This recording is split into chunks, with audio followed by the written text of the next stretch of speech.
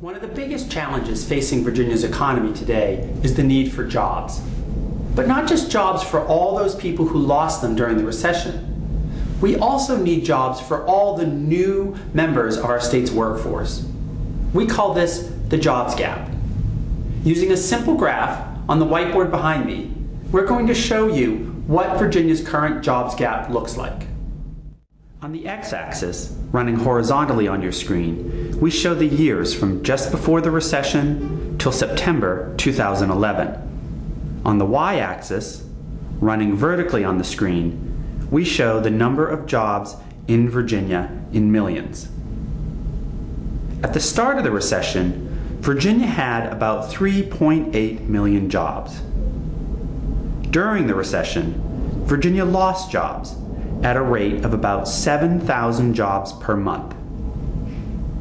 While some jobs have been added since we hit rock bottom, we are still 128,200 jobs below where we were in 2007, the year the recession began. At the same time that Virginia has lost jobs, our working age population has grown by 4.5%. That means even if we had not lost any jobs since 2007, we would still have needed to add 171,800 jobs along the way just to keep up with the growing workforce in our state. Add these two numbers together and you get the total number of jobs we need to get back to pre-recession employment levels in Virginia. That's the jobs gap.